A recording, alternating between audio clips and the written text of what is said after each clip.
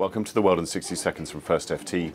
The two brothers, identified as the suicide bombers in Tuesday's strikes in Brussels, are suspected to have links to those involved in November's Paris attacks. Turkey had deported one of the bombers and warned authorities of the suspect's ties to extremists, raising questions about whether Belgian security services could have done more to prevent the attack. The Sequoia Fund, a mutual fund with historic ties to Warren Buffett, has said its manager for the past 36 years, Bob Goldfarb, will retire, following huge losses on its investment in Valeant Pharmaceuticals. The fund said the losses, which wiped off almost 25% of its value over the past year, have prompted a period of reflection. And Dyson, the maker of signature vacuum cleaners and high-tech hand dryers, is developing an electric car. The British company's work on an electric vehicle was revealed in a government document. Dyson had already promised to invest more than £1 billion in developing new battery technology.